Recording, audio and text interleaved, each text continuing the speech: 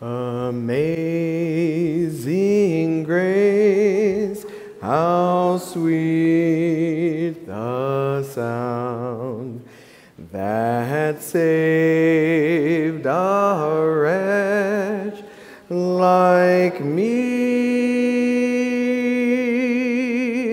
I once was lost, but now am found. Was blind, but now I see.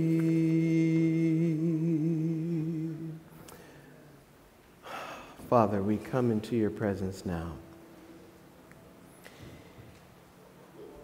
And many of us know what it is like to be blind spiritually, not able to understand your love, not able to understand the meaning of the cross and the power that it is to change our lives.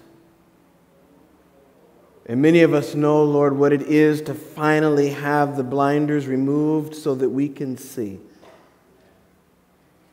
So that we can begin, even dimly, to comprehend your love, which is so deep and high and wide.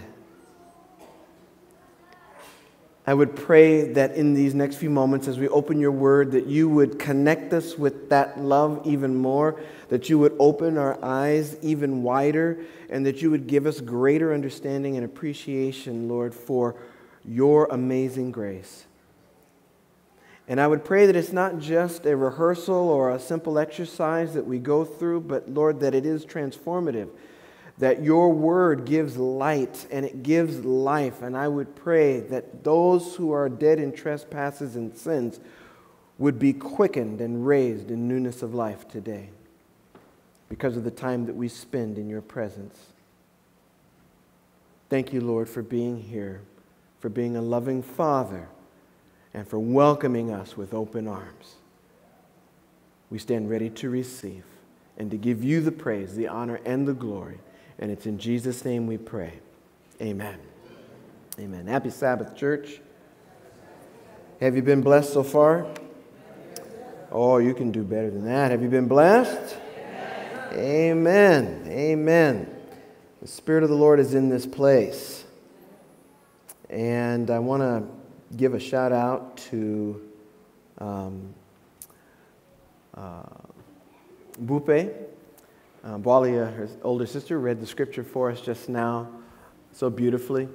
And Bupe is not with us today. She was having some struggles last night with her seizures. Just continue to lift her up in prayer. And if the family is watching, we send our love to you, praying for you. Our message today is Lost and Found, Part 3. Oh, and I should say, my family is here visiting today from Idaho. All 3 of my daughters are here. And my grandkids, and my son-in-law, and my daughter's boyfriend. We've got them all here. And we're just excited. There's a wedding taking place tomorrow for a family friend. And they all came up for the wedding, and they were all in the house last night. We didn't get a lot of sleep, but that's all right. We're happy. We're happy. So we're glad that they could join us. Lost and Found, Part 3, The Father's Heart. The third of the 3 stories that Jesus told. And this one about a son. I have in my hands a letter. I want to read it to you. It was printed in the Fargo Forum newspaper this week. And I entitled it, A Father's Letter to the Forum newspaper of Fargo about his prodigal son.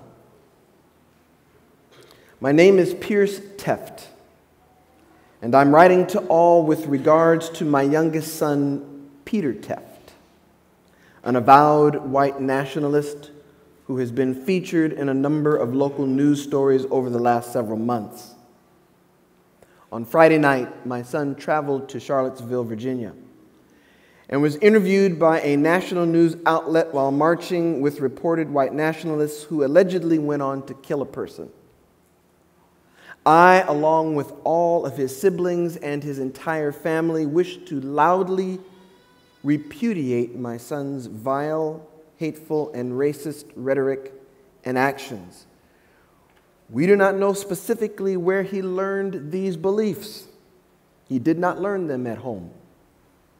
I have shared my home and hearth with friends and acquaintances of every race, gender, and creed.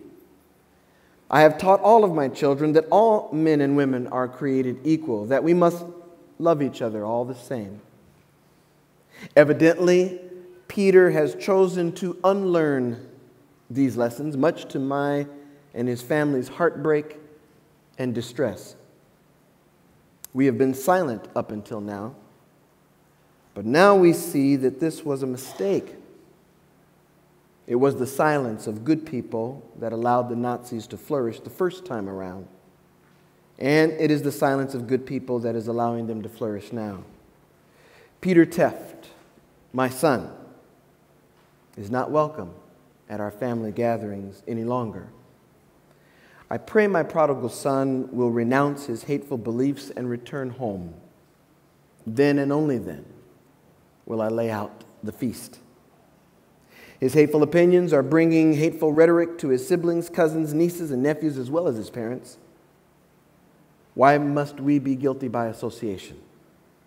Again, none of his beliefs were learned at home. We do not, never have, and never will, accept his twisted worldview. He once joked, the thing about us fascists is, it's not that we don't believe in freedom of speech. You can say whatever you want. We'll just throw you in an oven. Peter, you will have to shovel our bodies into the oven too. Please, son, renounce the hate, accept and love all.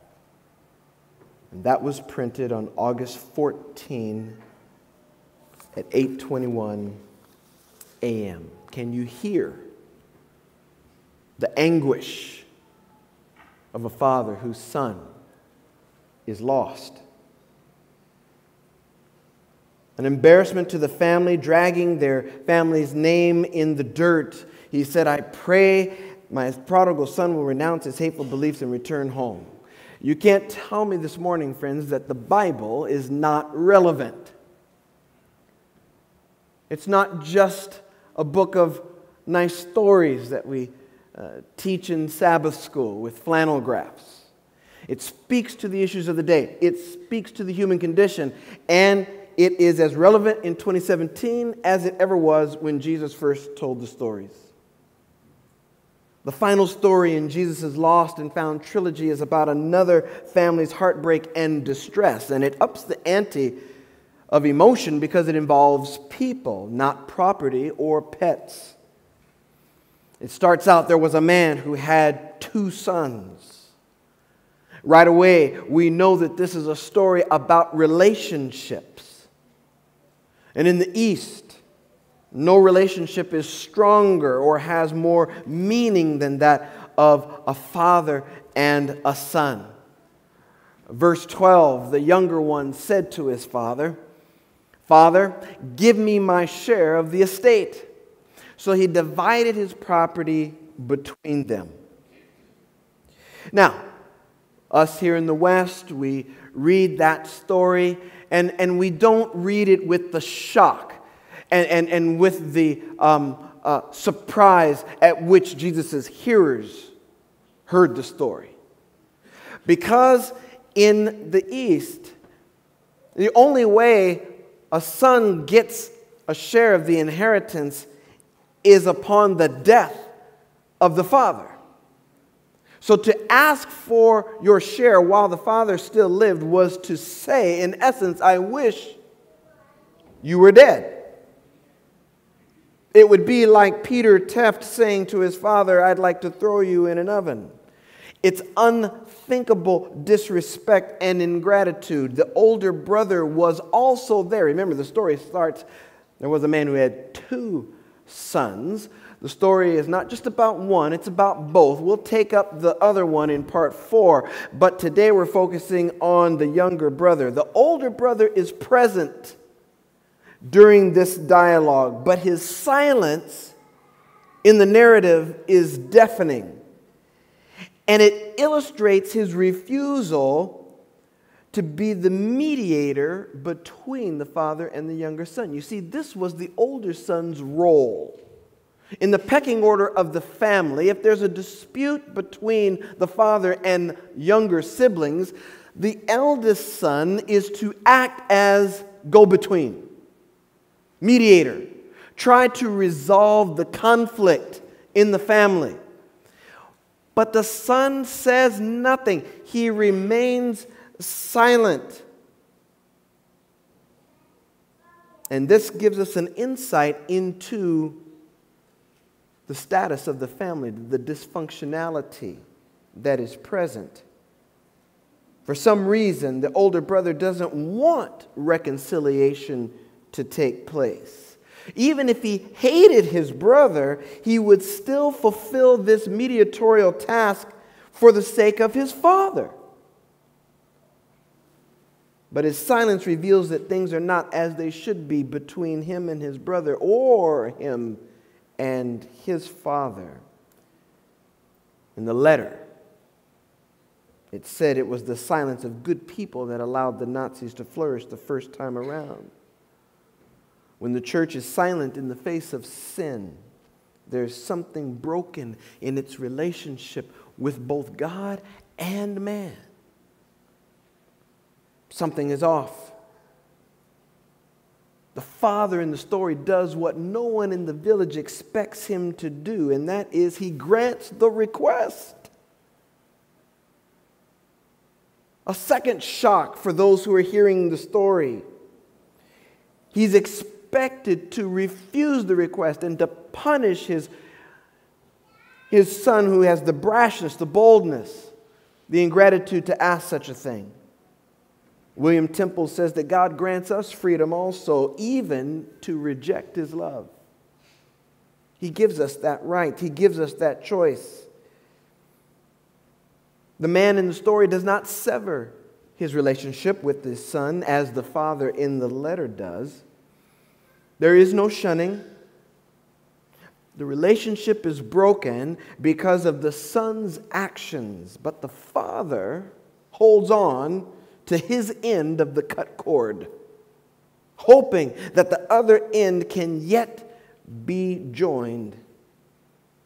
And in this, he suffers. Look at this statement, Kenneth Bailey. The father's suffering provides the foundation of the possibility of the son's return. It's his suffering that actually opens the door, that leaves a path for an eventual return. But I want you to think this morning about how that father suffers. Oh, how he suffers. How he would long for that relationship to be restored, and yet he has to let the son go and work out his own salvation with fear and trembling.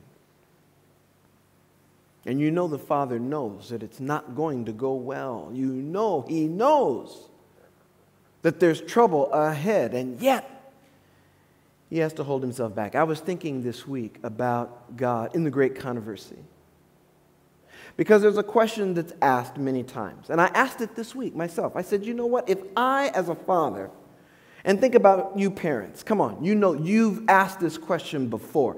If you as parents could, if you knew your children were about to engage in something that was detrimental to them, that was going to hurt them, you know if it was within your power to do something, right, you would do it. You would intervene. Right? So many times we, both believers and unbelievers, question God. We say, well, God is a God of love. He's all powerful. He's all love. Well, if I would intervene, if I would get in the path of a speeding car, or if I would intervene and stop a person from taking drugs, or if I would jump in the middle and prevent them from hurting themselves, then how could this God, who is all love and all powerful, not do the same? How could he not intervene and stop that drunk driver, or stop that drug pusher from getting to my child, or prevent that accident from happening, right? Let's be real here. You've asked that question.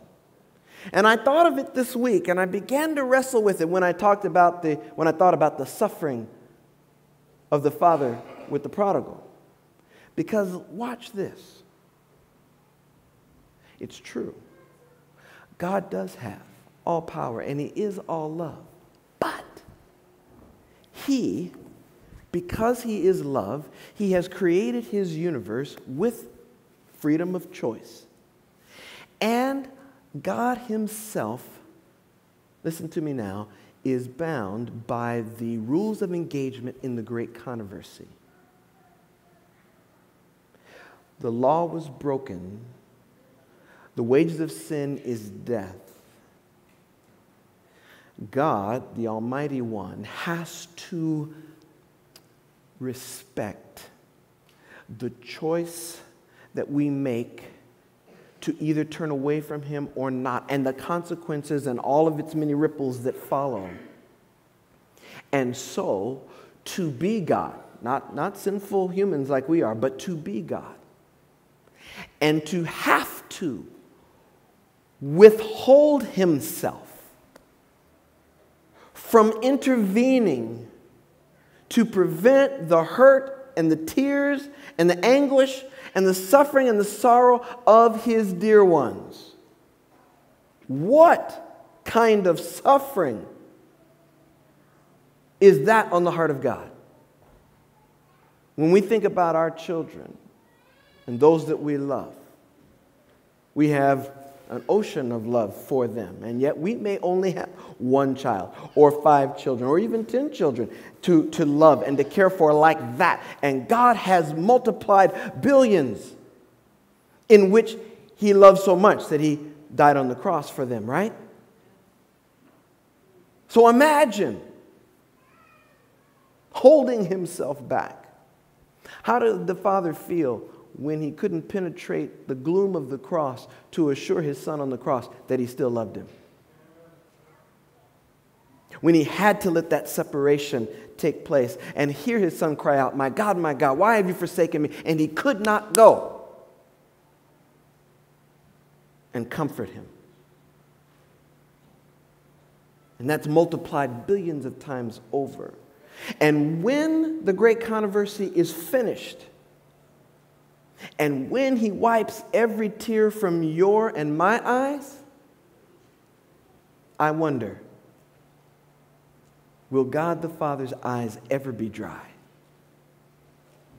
Because those places at the table for his lost sons and daughters will remain empty. Oh, how the Father suffers. And he watches his Son go off into the far country. Doesn't know if he'll ever see him again or not. And so the story sets up with the selfishness of the younger son, the silence of the older son, and the suffering of the father. Verse 13, not long after that, the younger son got together all he had, set off for a distant country, and there squandered his wealth in wild living. He didn't live according to the family's values or rules. He turned his back on everything that his father and their family stood for. He threw their value system in the dust and adopted a whole nother way of life. He squandered his wealth. That word there in the Greek, the phrase, got together all, it literally means turned everything into cash. Okay? So he liquidated his assets. Whether he went with sheep or goats or camels or donkeys or whatever, he liquidated his assets, turned it into cash. The New English Bible translates the verse, a few days later, the younger son turned the whole of his share into cash and left home for a distant country. Now, in the first century, if a Jewish boy lost his family's inheritance among the Gentiles and dared to return home, the community, this is what would happen. The child would come home, remember, having squandered his wealth among the Gentiles. He would come home and he wouldn't be allowed to go into the house right away. He'd have to sit at the gate. And sitting at the gate, the village elders would come out with a large ceramic pot. And they would break the pot in front of the young man, shatter it into 1,000 pieces. That is called the kazaza. It means the cutting off. And they would say as they broke the pot in front of him, "You are cut off from this family, from this village. We have no more part of you." Now, sometimes the mother of the son would come out of the house and be present to watch what goes on. You can imagine her heartbreak at the kazaza ceremony. The father would never be there. The father would be in the house, supposedly angry and waiting for his moment when he might come face to face with his son. And it wasn't always going to be a pleasant, welcome home celebration. No, the father was supposed to be angry.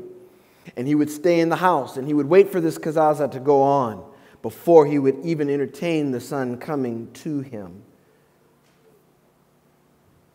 By selling his inheritance and taking it with him, the prodigal takes a very huge risk. If he loses that money among the Gentiles, he burns his bridges.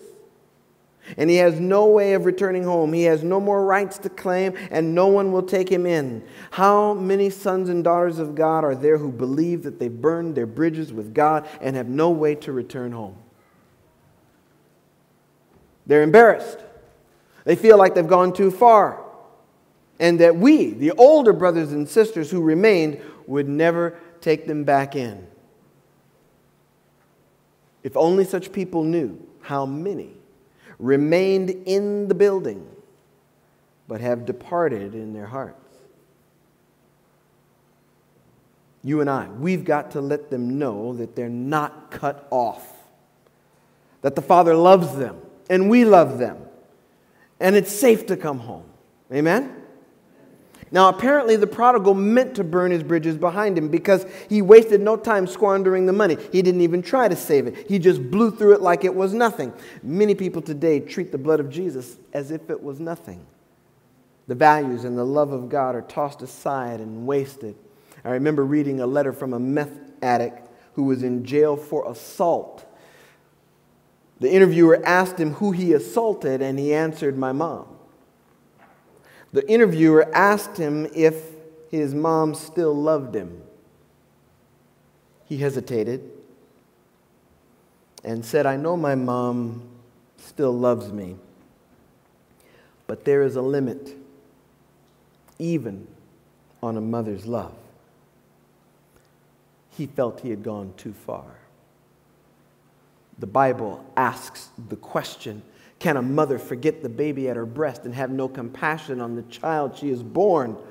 Though she may forget, he says, "I will not forget you." The story teaches us that there's no limit to the Father's love. The Father's heart says, "Come home." Verse 14. After he had spent everything, there was a severe famine in that whole country, and he began to be in need. A famine. A famine always comes, doesn't it?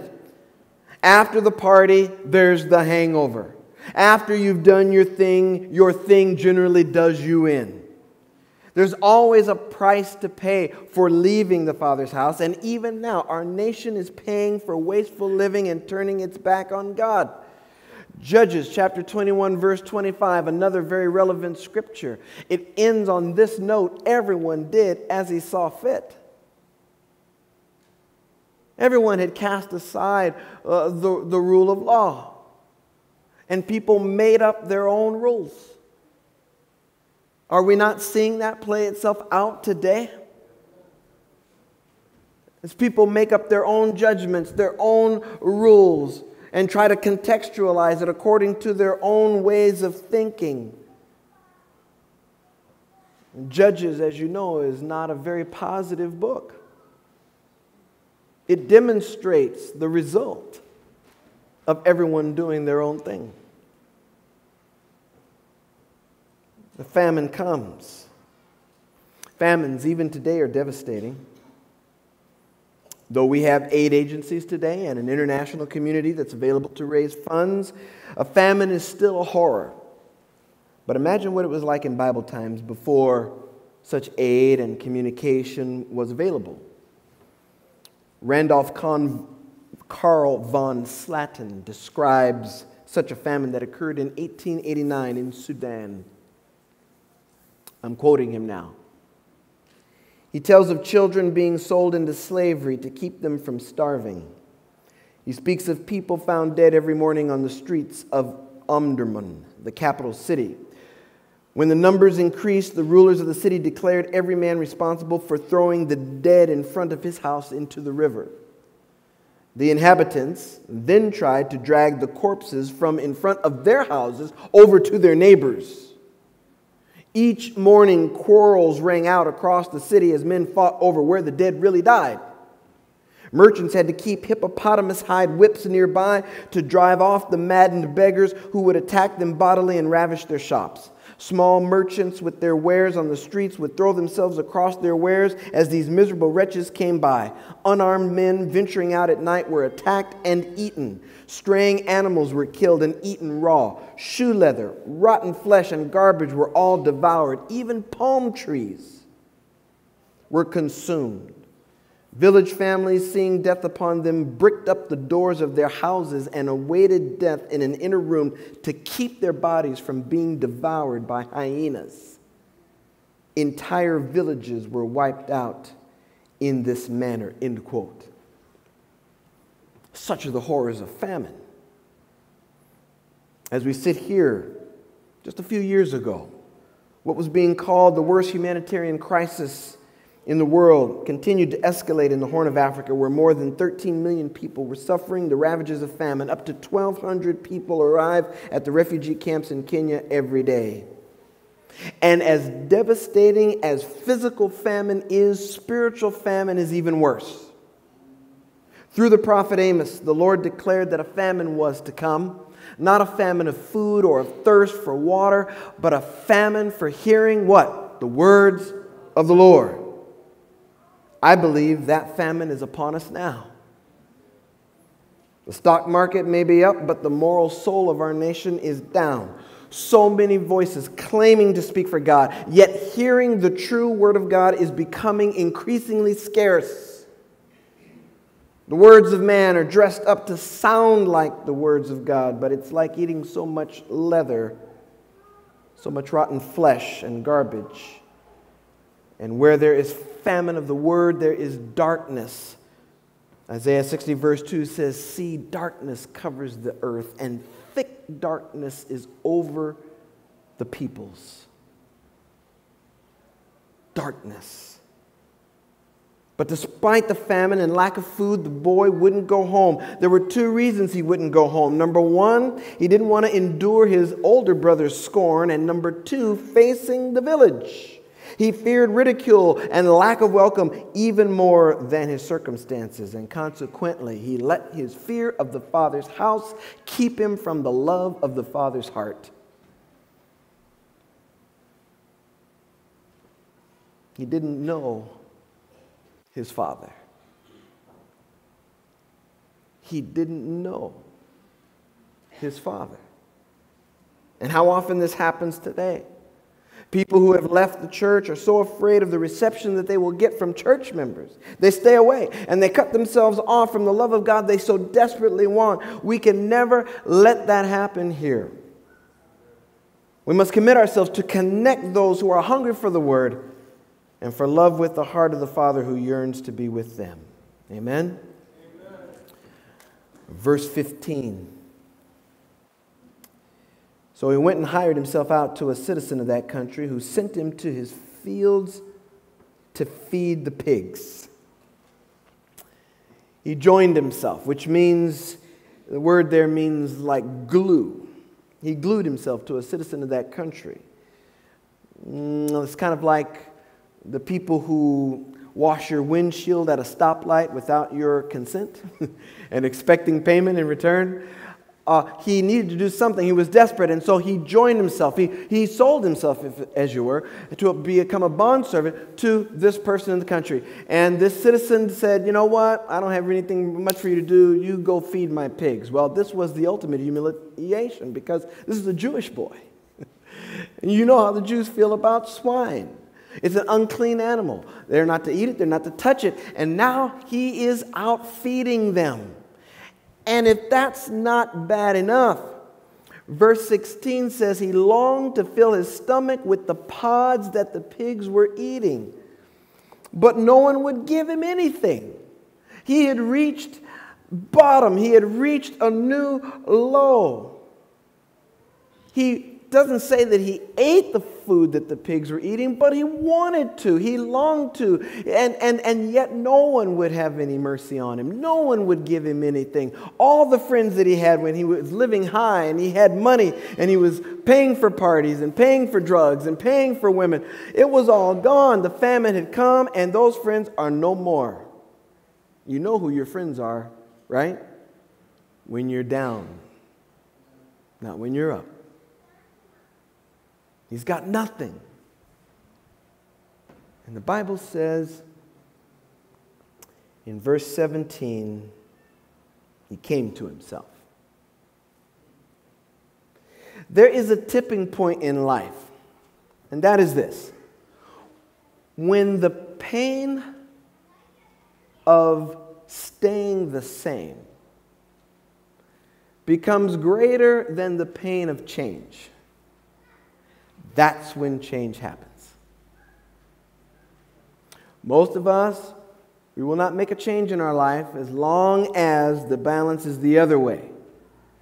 It's too painful to change. I'll stay the same. Yes, I've got some hard times, some hardships. Things aren't always as great as they need to be. But you know what? It would be worse to change things up. Well, life arranges it so that that scale sometimes tips. And the change and the pain of staying the same is greater than that of change. And this is what happened to the young man. It became unbearable. And he said, look, verse 17, when he came to his senses, he said, how many of my father's hired men have food to spare, and here I am starving to death. I will set out and go back to my father and say to him, Father, I have sinned against heaven and against you. I am no longer worthy to be called your son. Make me like one of your hired men. Now, many people, when they see that part of the story that says he came to himself, they assume that that was repentance. That the young man actually repented of his sinful ways. But it's more likely he came up with a plan to earn his way back into the Father's good graces. You see, we already know he doesn't know the Father. He doesn't understand his heart. He assumes that his father is angry and is a hard man and is going to do what most village fathers would do, which is to be harsh and stern and punish him. He assumes that because he doesn't know him. So he comes up with his own plan. He expresses no real remorse. He only has a desire to eat. You understand? He's suffering the consequences of his actions, and it's painful. And so he is trying to come up with a way that he can get a meal. So he doesn't say, I shamed my family, or I caused my father deep pain or anguish. He doesn't really feel any regret for squandering his wealth.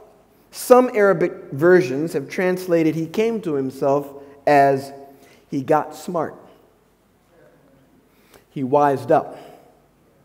He figured that the only way to be restored to the family and the community was to pay back the money he had lost. but he has no marketable skills. And that's why his plan is to seek job training as a craftsman so he can join the workforce, save his money, and eventually repay what he lost. But he needs his father's backing to do this. So he planned to make a humble speech in the hopes of manipulating his father into giving the recommendation. He was making a forced teleprompter speech that he didn't really mean. The prodigal doesn't understand the nature of his sin. He thinks the issue, listen, he thinks the issue is the lost money. He doesn't understand that the issue is the father's broken heart. The issue is the relationship that's been broken. It's not the money. And this lack of understanding is at the root of all legalism and works religion. The problem is not broken rules, but the father's broken heart and a broken relationship. And there's no manipulating the father with a bunch of deeds that are supposed to impress him. There's no amount of tithe paying or giving to the poor or keeping of the Sabbath or any of those things that is going to somehow impress the father and say, oh, okay, my boy has repented now. I'll take him back. He's keeping my rules now. It is by, we sang it, and you played it, brother. Thank you. It is by grace you have been saved, not by works, so that no one can boast. No one can say, I did this. I earned my way. But the prodigal didn't want grace. He wasn't going to ask to be a household servant. You see, the household servants live off the estate. They eat from the kitchen and benefit from the father's estate. No, he asked to be a misthios, a hired hand. He wants to earn a wage so he can pay his own debt. And this is why legalists never have the peace and security of their salvation, because they don't know the heart of the Father. They settle for being hired servants instead of being sons and daughters of the Father. When we try to buy our Father's love, we reject an authentic son or daughtership that entitles us to everything the Father has. And you'll see that in part 4 when we talk about the older brother.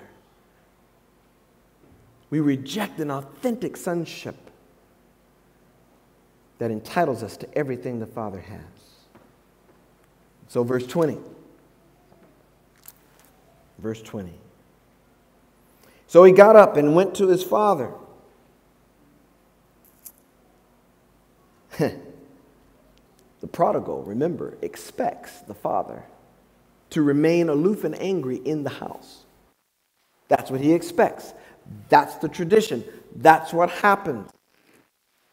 He's expecting the kazaza to begin. As he is still a long way off from the village, he's anticipating the shaming that is about to commence. He can picture it.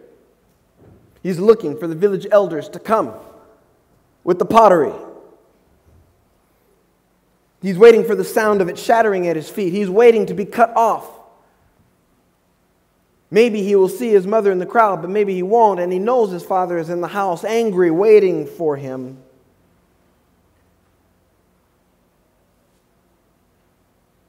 He would be made to sit outside the gate of the family home before being allowed to even see his father. But now, the father breaks all rules of Eastern patriarchy. It says that while he was still a long way off, hadn't got to the village gate yet, his father saw him and was filled with compassion for him. He ran to his son and threw his arms around him and kissed him. Do you understand now what is going on? While he's still a long way off, he saw him and ran to him. He runs before the villagers can get to him. That's why he's running. He wants to intercept his boy before the kazaza, before the cutting off, before the shaming. I've got to get to my boy before this happens. And so he breaks with all the rules of paternity and runs for the boy. Something that a man, an adult man, in Easter times never does. Zacchaeus did it too when he ran and climbed up the tree. That's shameful.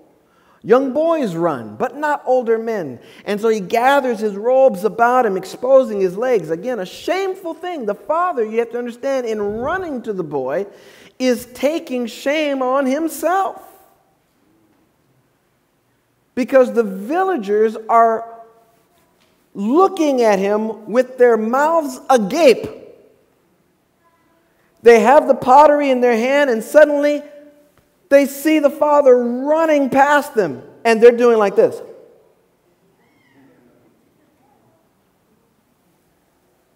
He gets to the boy first. And notice this, he's not clean. He's not even repentant. He doesn't have his theology straight. He thinks God is an angry judge instead of a compassionate father. And yet, despite his uncleanness, despite his lack of true repentance at this point, despite the fact that his theology is off, none of that keeps the father where he is. The father races to his son, embraces him, and kisses him. He must gather his robes in his hands like a teenager. Those who would be tormenting the prodigal are now distracted by the sight of this respected village elder shaming himself publicly. And it is his compassion that leads the father to race out to his son. He knows what his son will face in the village. The father's heart causes him to leave the comfort and security of his home. Listen. The father's heart causes him to leave the comfort and security of his home and humiliate himself before the village. And this is what God did in Christ for you and me. For you and me, Jesus endured the cross, scorning its shame. Before we could be forever cut off from the Father's love, Jesus ran. He ran to this earth, took on the form of a servant, put his arms around us and loved us, and gave his life on the cross for us so that we would not have to suffer shame, so that we would not be cut off from the Father. And you can imagine all of those holy angels who also, by the way, not until the cross, really understood the love of God. They did not understand, really, truly, the heart of the Father. I'm talking about the faithful angels. They didn't really understand it until the cross. But can you imagine that as Jesus stepped down from heaven to become man, as he ran to us a long way off, the angels must have stood there going,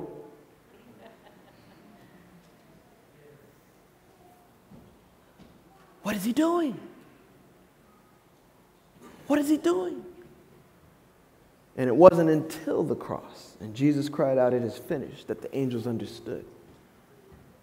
They understood the Father's heart. Verse 21, the Son said to him, "Father, I have sinned against heaven and against you. I am no longer worthy to be called your son."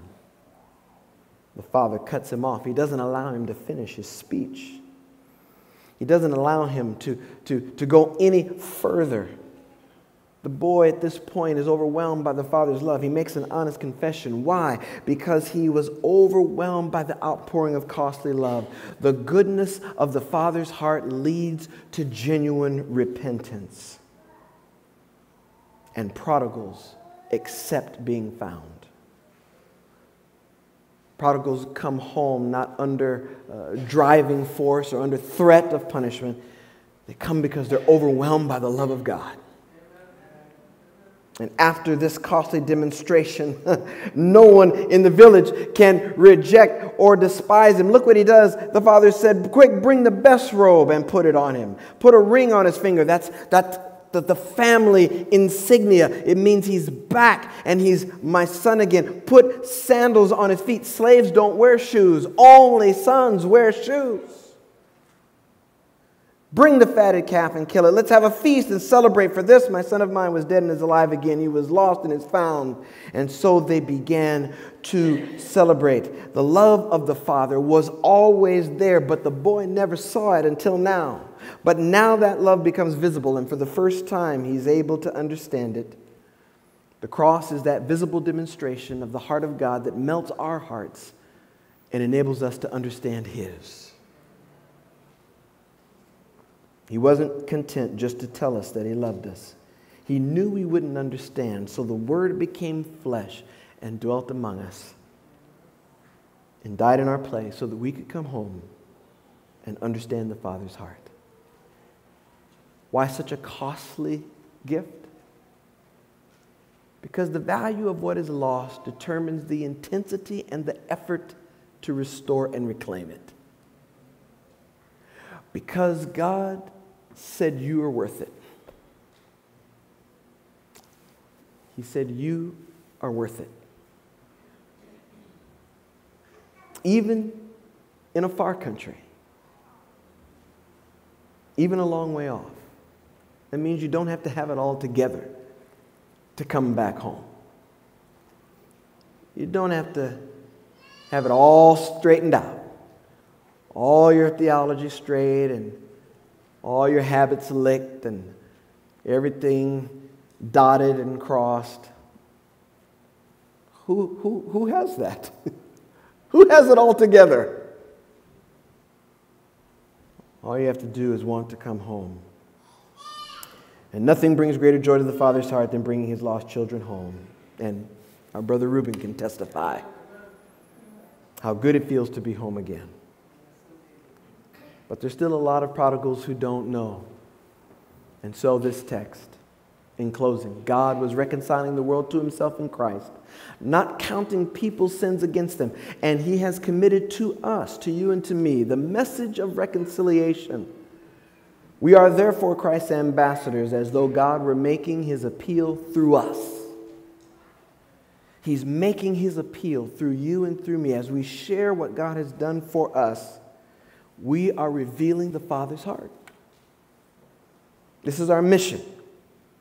God wants us to make His heart known to His prodigals, both inside and outside of the church. The reason for this sermon series is because I believe God is calling us to go get His kids. To fulfill our sacred responsibility and to be reconcilers of our lost brothers and sisters to the Father. It is our relationship with the Father that is revealed by our willingness or refusal to take up His work of mediation. It is out of love for being searched for, found, and restored to relationship with God that we in turn search for, find, and restore others to the Father's heart. He ran for us. Now it's our turn to run for Him. Amen? Just before we pray, if you would take that pink card now and turn it to the back side where it says next steps. Next steps. And this is an expression of how God has been speaking to you in this message today. And you can check the appropriate box that expresses your heart. Number one, I know the price of leaving the Father's house, His heart, and want to come home now. If that's your desire, you want to come home, you check that first box. Number two, I reject the foolishness of trying to buy the Father's love and accept the gift of authentic son or daughtership. I recognize I can't buy it. I can't buy it with my works or my good deeds. The Father already loves me. So I reject that foolishness. Check box 2. Number 3, I accept God's calling to run for Him and go get His kids. I want to run for Him. And then there's space at the bottom there for the names of 3 people. We've asked you to do this before. We ask you to do it again. 3 people who need Jesus. And if you could include for us this time, we didn't ask for it the first time, but if you could include some kind of contact information, if you have it, an email or a phone or whatever, we would just like to partner with you in contacting them, letting them know that We care about their relationship with God and that we are here to help, willing to help, if they will allow us to do so. Would you bow your heads with me and pray? Father in heaven, we thank you so much for this amazing love and your amazing heart. I am so sorry, Father, for your suffering. We suffer. We suffer on this planet. We suffer loss. We suffer pain. We suffer anguish. How much more do you suffer? Allowing the great controversy and our choices and all the consequences that it engenders to play itself out. But Lord, you have provided an end to the suffering. You have provided a way of escape. And it is in the cross of Jesus Christ. I pray if there's anyone here today who wants to reach out for that solution, that you would just raise your hand right now and say, I reach out for that solution. I want to be with the Father. Amen. God bless you. Bless you. Father, you've seen the hands. You know our heart. We're trying to know yours. Help us to understand it better. Help us to be willing to run for you as you ran for us. Not pay attention to the shame of standing up for Jesus, but let us be reconcilers, ambassadors of your love to help lead others home. Thank you for your love and for saving us in Jesus' name. Amen.